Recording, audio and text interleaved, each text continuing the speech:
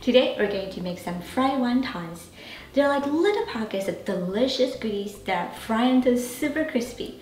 At the end, we're also going to pair with a sweet and sour sauce. And let's get started. In a saucepan over medium heat, place in the water, rice vinegar, ketchup, sugar, and salt. Bring it to a simmer. Now we're gonna add the cornstarch slurry, which is 1 tablespoon of cornstarch and 3 tablespoons of water. Stir until it is thickened. Set aside. To combine the filling in a mixing bowl, mix in the pork, shiitake mushrooms, cilantro stems, scallions, soy sauce, oyster sauce, Shaoxing wine,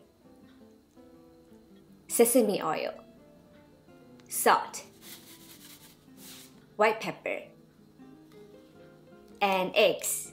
The eggs will make the filling nice and soft and also bind them together. Give it a good mix.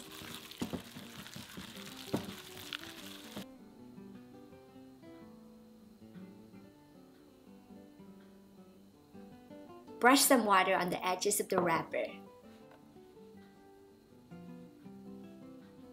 Add about a teaspoon of the filling in the center.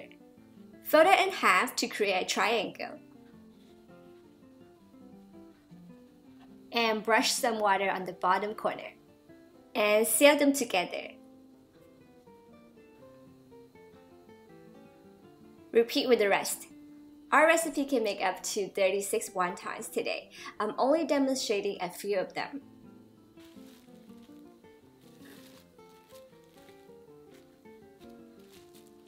In a large pot over high heat, place in the extra light olive oil or any other high smoking point oil of your choice.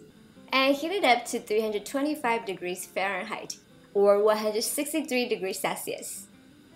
Transfer in the wontons a few at a time. Fry until golden brown for about 5 minutes and turn them frequently so that they brown evenly. Remove and drain on a paper towel lined plate. Repeat with the remaining wontons.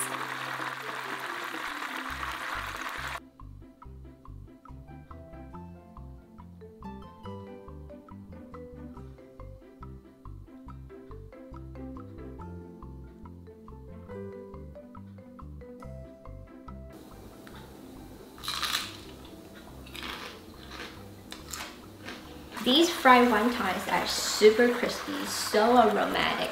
I really enjoy the taste of cilantro inside, but if you don't like cilantro, you can also replace it with other herbs that you enjoy.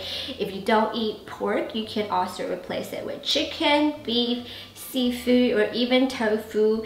And if you don't want to fry them, you can also make it into wonton soup, wonton noodle soup. So be creative about it, and I hope that you enjoyed today's episode. If you like it, subscribe and thumbs up. I will see you again next week for another awesome episode.